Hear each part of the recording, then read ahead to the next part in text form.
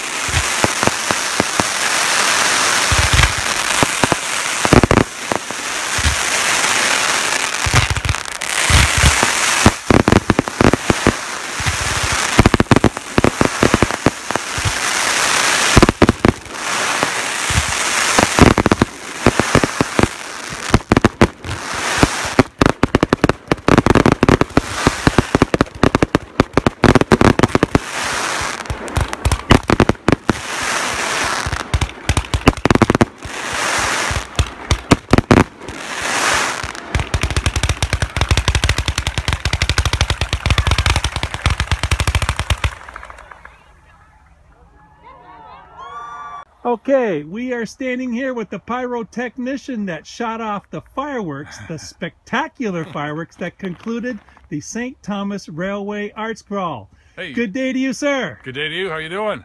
Well, I am still in awe of your handiwork. Could you give us the lowdown on your background in pyrotechnics? Well, I've been doing it for since about 1990. My first show in Australia, New Year's Eve 1989. And I just couldn't believe how much fun it was. And then when it was over, it was, of course, Australia. Weather was nice. Someone just peeled out $100 bills and said, you know, thanks for the gun. I'm like, hey, I'm going back to Canada. I'm going to do this. So I've been doing it ever since. My company does about 150 shows a year.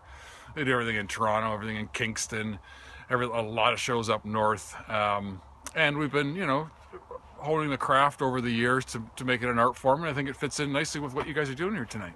And your name is, sir? Jeff Claremont. What was your impression? I noticed that you had put the emphasis on the audio as well as the visual, the sounds. How did you manage to get all of those wonderful, wonderful sounds and keep us on the edge of our seats? Well, it was a lower level show. We don't have a lot of room to use great big fireworks. So we mixed it up and used multiple firing positions. So things would crisscross in the sky, and just mixed it up with everything, color, effect, and like you said, sound. And the result was a spectacle to end all spectacles, to well, end the Railway Arts Crawl for 2015. Thank you. Thanks for having us. Thank you so much, sir. We really appreciated your consummate professionalism. Thank you very much.